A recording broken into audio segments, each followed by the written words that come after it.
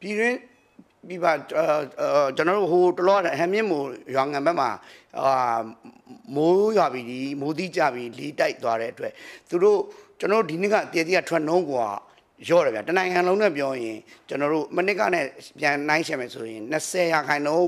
30ရာခိုင်နှုန်းလောက်ပဲထွက်တယ်အဲ့ဒီအပေါ်မှာအခုဟမ်မြင့်မို့ပဲရွာငံဘက်အဲ့ဘက်မှာတိုက်သွားတဲ့လီးနဲ့ဆိုရင်အကုံဆောင်နီးနီးကိုဆုံးရှုံးမှုများပါတယ်ဗျအခုကြံတဲ့ဟာက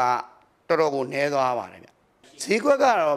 ဈေးကွက်ကကောင်းလာတယ်ပြောရမှာထိကြိုက်တာဆိုတော့ဈေးအရေးသွေးခုနအသီးထွက်နှုံးကြော့သွားတာထွက်နှုံးကြော့တော့じゃအသီးနှုံးနည်းသွားတဲ့အနေအထားဖြစ်တဲ့အတွက်ဈေးကွက်မှာကျတော့မနစ်ကကျွန်တော်တို့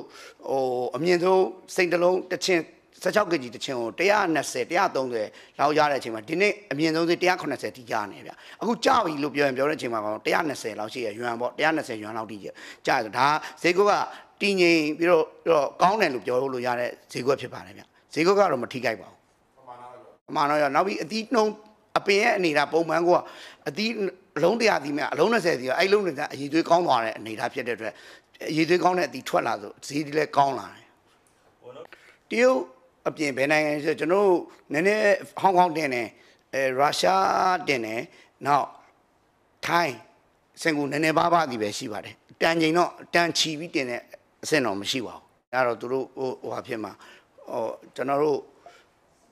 ဈေးကွက်ကတော့ခုနပြောသူထွက်နှုံးကျသွားတဲ့အတွက်ဈေးကောင်းလာတယ်ထွက်နှုံးကျသွားတဲ့အတွက်ထွက်နှုံးကကျတယ်အဲ့တော့ထွက်နှုံးကျတဲ့အတွက်အသီးကရှားတဲ့အတွက်ဈေးကောင်းလာတယ်ဈေးကောင်းလို့တောင်သူတက်ကတော့အဆင်ပြေတယ်လို့ပြန်ပြောရမှာပေါ့ဈေးအသီးတဲ့